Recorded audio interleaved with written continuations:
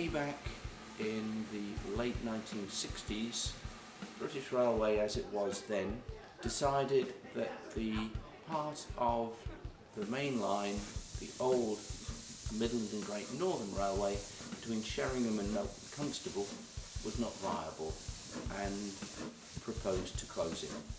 With that decision, a number of railway enthusiasts, we will call them, decided that they would want to preserve part of the Midland and Great Northern Railway that had been closed and set about negotiations with British Railway to purchase the track bed because the track had been lifted by then, which in essence was the beginnings of what we now call Poppy Line, North Norfolk Railway.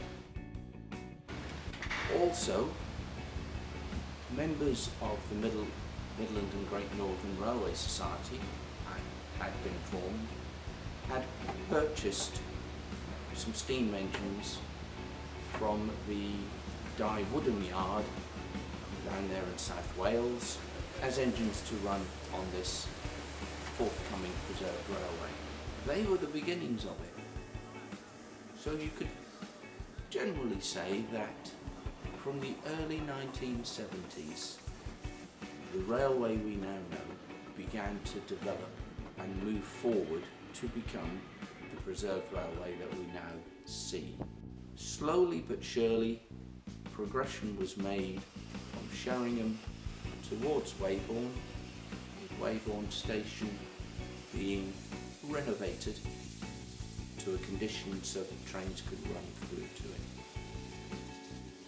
The signal box at Weybourne is from Holt, original station, as by the time the negotiations had completed for the purchase of the track bed and Weybourne Station, or the lease of it, the contractors closing the line had already demolished the original Weybourne Station signal box. So that was offered as a sweetener by British Rail to the M&GN Society to recompense for the demolition of the original one. From then on, slowly and surely, over the years, until the mid-1980s, plans, aspirations and hopes were fulfilled and the railway extended up what is known as Kellingbank to a site in High Kelling, which is where the railway currently terminates and is called Holt Station.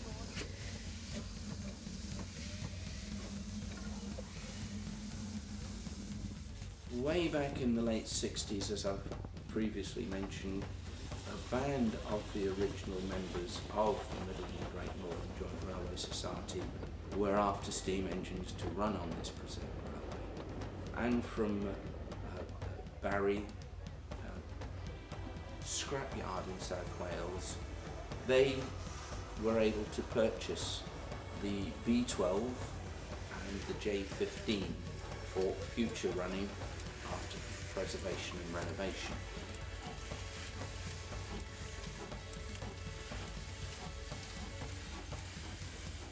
Over the years, they have managed to purchase a WD, being a wartime department, American-based simple steam engine, and more recently F9 Black Prince from David Shepherd, the famous artist.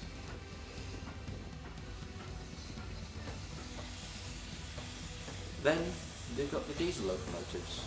They've got 4 diesel shunters of various marks, if you want to call it that, and they've got a Class 31 and a Class 25, which the Society owns. That makes up the engines which are based on.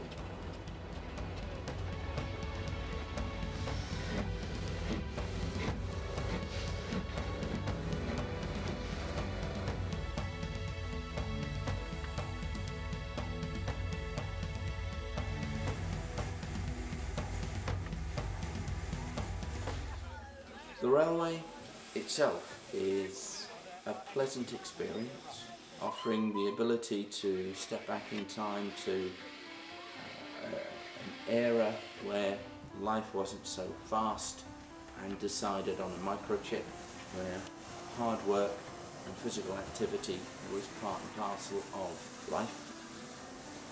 For the customer, the opportunity to see part of the nation's history operating and working, and part of the county of Norfolk, both Holt and Sheringham, which offers activities to keep them stimulated and active in their free time. It's an opportunity to see part of the heritage engineering of this country, and is a relatively inexpensive day out. And for those who are interested, there is always the opportunity to become a volunteer. Whether it is in the sheds where we're talking from now, on a Thursday afternoon where you can chip away at an old 1800s carriage and have a bit of banter with some like-minded people,